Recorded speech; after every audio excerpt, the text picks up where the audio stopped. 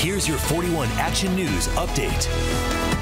I'm Gabriella Pagan. Here are your 41 Action News headlines. Police were called to a home on Agnes Avenue. This was in Kansas City on Saturday morning.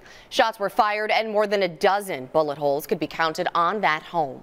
Homeowners say this is the fourth time since August, and they're not sure why they are being targeted. Over on Kansas City's east side, abandoned homes are a problem, but people in the Indian Mound neighborhood are now working to identify homes that could be eligible for the Abandoned Housing Act. That is what gives neighborhoods the association's authority to take over a home and give it to someone who agrees to fix it up. The goal is to create an urban homesteading program and bring pride back to abandoned homes. And K-State police are investigating after a burglary at the school's football stadium. This all happened just before the new year. Officers say the thieves stole a utility vehicle and money from an ATM.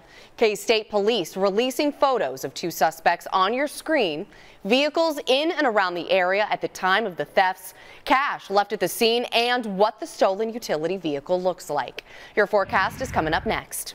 Thank you, Gabby. I'm meteorologist Gerard Jabali, and we will be seeing temperatures not too bad tonight, only into the mid to upper 30s. Many of us may not even get close to freezing, but a cold front's going through tonight. It's not going to do a whole lot to our weather. That's the good news. We'll see a lot more sunshine behind it.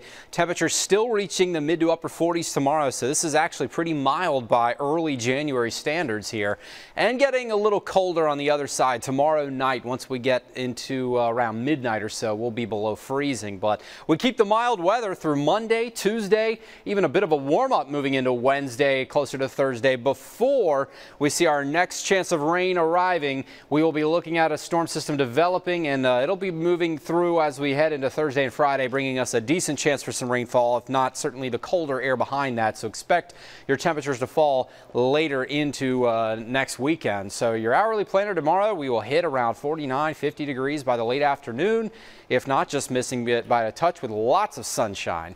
Remember to get all your latest news and weather updates anytime on KSHB.com.